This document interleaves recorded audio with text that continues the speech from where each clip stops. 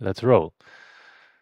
Previously, I used the remote audio headset on my MixPre-3, which has a XLR input, can you see that, and a TRS output for the headphones.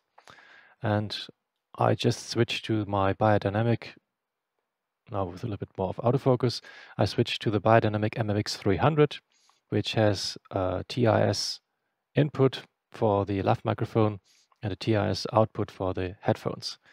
I connected them here to the aux input, which you can see in a second. Here we are.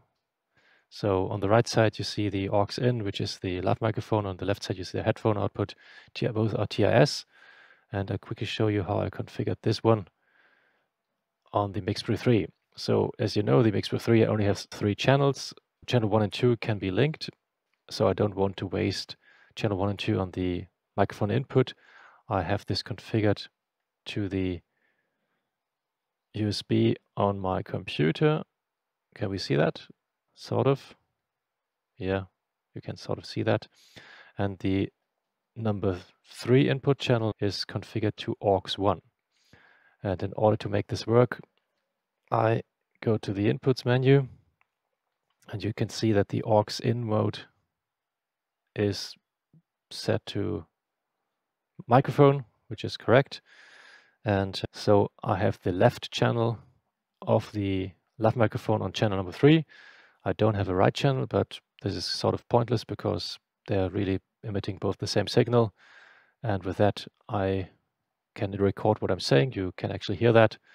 And in case you're interested, I had to put the gain to 40 decibels, the maximum, because it's sort of quite a quiet microphone.